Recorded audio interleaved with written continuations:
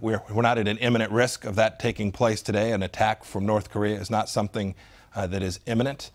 And the American people should know that this administration is doing everything with its power. The president has enabled the intelligence community and the Department of Defense to be sure that we're protecting America from this threat. In fact, this administration has done a fine job of not drawing red lines that we're not prepared to enforce. I think what the president was doing there was very effective. He was communicating to many audiences, certainly the rogue leader in North Korea, communicating to him that the strategic patience of the past decades is no longer, we're just too close to him having this capacity to hold America at risk.